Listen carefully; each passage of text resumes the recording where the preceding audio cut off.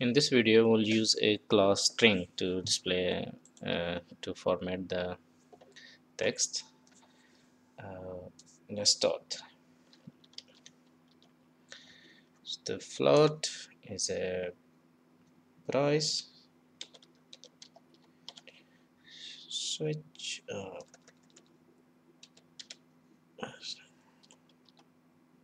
switch price equal to a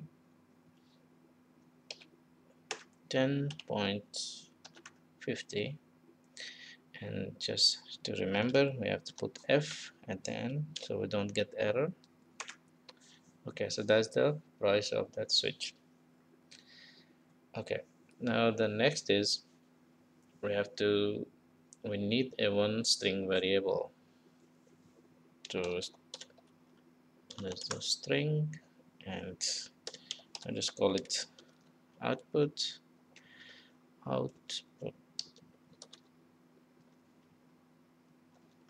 equal to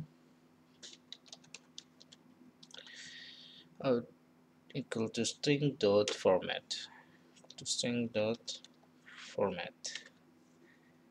and okay, so inside we have to write a message. The current price is, here we need that specific placeholder, and that's the placeholder is 0, and it will be a per unit. And just remember, we have to come out from this double quotation, and there will be our variable. It's the switch price. Okay, so now we need to display this formatted string. So for this purpose, we will use again console dot write line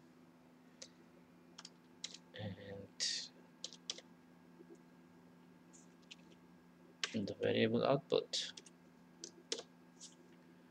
Okay, so just here we need to display the value switch price in a dollar, as we did in the previous video. Put the semicolon, and the C is a specifier for the dollar sign, and it gives two decimal point. Control F5.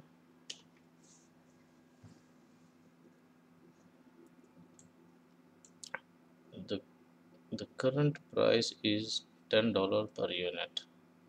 So that was our message. Thank you very much for watching this video.